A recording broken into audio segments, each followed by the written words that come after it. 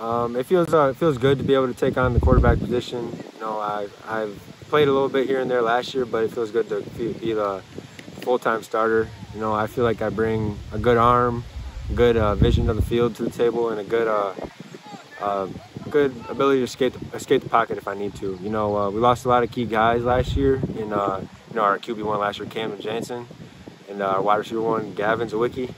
Key guys help space, spread the ball around. But we do got more guys coming in that didn't play as much last year, but are ready to take on their role this year and make some plays for us.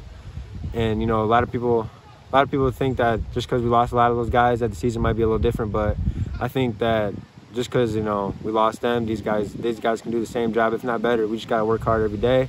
That's why we're out here and that's what we're doing. We're working hard.